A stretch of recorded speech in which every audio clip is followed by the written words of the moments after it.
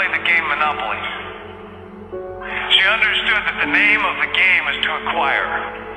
She would accumulate everything she could, and eventually she became the master of the board. And eventually, every time, she would take my last dollar, and I would quit in utter defeat. And then she would always say the same thing to me. She'd look at me and she'd say, "One day, you'll learn to play the game." One summer, I played Monopoly with a neighbor almost every day, all day long. We'd play Monopoly for hours. And that summer, I learned to play the game. I came to understand the only way to win is to make a total commitment to acquisition. I came to understand that money and possessions, that's the way that you keep score. And by the end of that summer, I was more ruthless than my grandmother. I was ready to bend the rules if I had to win that game. And I sat down with her to play that fall. I took everything she had. I destroyed her financially and psychologically. I watched her give her last dollar and quit in utter defeat. And then she had one more thing to teach me. Then she said, "Now it all goes back in the box."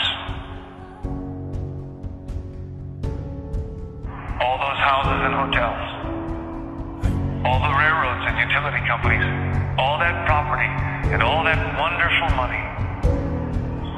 Now it all goes back in the box. I didn't want it to go back in the box. No, she said, none of it was really yours. You got all heated up about it for a while. But it was around a long time before you sat down at the board. And it will be here after you're gone. Players come, players go. But it all goes back in the box. Houses and cars, titles and clothes, filled barns, bulging portfolios, even your body. Because the fact is that everything I clutch and consume and hoard is going to go back in the box, and I'm going to lose it all. There's not much of an ROI on that. You have to ask yourself, when you finally get the ultimate promotion, when you've made the ultimate purchase, when you buy the ultimate home, when you have stored up financial security and climbed the ladder of success to the highest rung you can possibly climb it, and the thrill wears off, and it will wear off, then what? How far do you have to walk down that road before you see where it leads?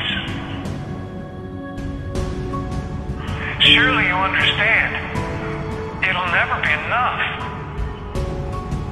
So you have to ask yourself the question, what matters?